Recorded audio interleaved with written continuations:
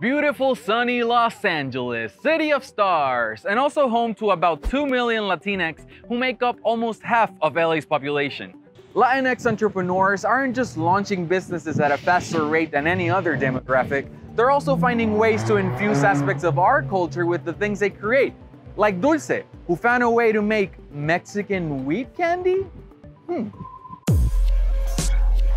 We are the first Mexican-owned gummy brand in California. I became executive chef at 21, and I soon moved up the ladder in my hometown.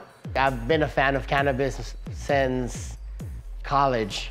I'm Mexicano, so drinking is like a big thing for us. So cannabis really helped me balance things out. When I first made these polvorones, so everybody knows what polvorones are, the sugar cookies you get at quinceañeras or weddings. So I made a small version of that with cannabis, and I took it over to Mexico. So my grandma was sitting right next to me, and she would tell me, "Mijo, I feel too good." And I was like, "Grandma, yeah, it's the cannabis kicking in, don't worry." She's like, "No, mijo, I feel way too good. This isn't gonna last forever, is it?" And I was like, "Grandma, if this lasts forever, we're gonna be millionaires, you know, like we're good." And just seeing that was like, okay, yes, this is what I'm gonna go do. I don't know what's gonna happen, but we're gonna go for it, and I'm gonna work as hard as I can and make it happen. So that's why it's Abuelita approved, because of them, I jumped completely into this industry and, you know, gave it a shot. As a chef, high quality food.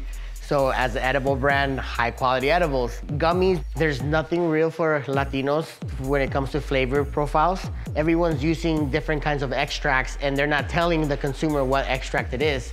So with us, we're very transparent on how we do our edibles and how we make them.